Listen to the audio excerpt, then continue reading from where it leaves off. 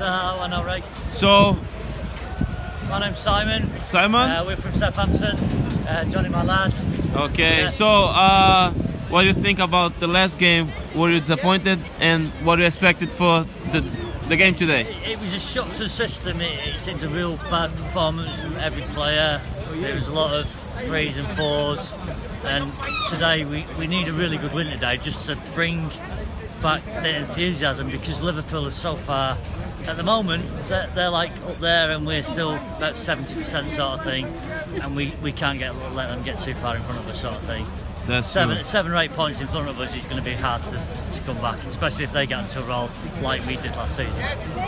So, what about the team to start? Do you think Sané and Aguero must start today? Sané's got to start on the right wing, Aguero up front. Jesus, unfortunately, at the moment, I don't know whether it's because of his knee injury, he hasn't rediscovered that form that he had when he first came to us. Don't listen to him, he used to support Chelsea. And it's one of them that Aguero signing the 1-year deal is a great fill-in to us. Cool. You know, to get us just to build us back up sort of thing, to get them steps sort of thing.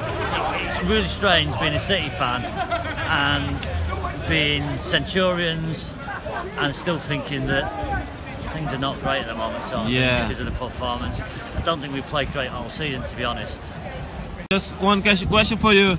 Aguero just signed 1 year more. What do you think about? It's good for Man City because we need him because he scores goals. Yeah, that's true. And what do you expect for today? Give me a score. If we score early, it'll be 4-0. 4-0. If we don't score early, it'll be a tough 2-1 or maybe even a draw sort of thing. You? 2-0 City. Good. Thank you so much. Thank you very much. Thank you.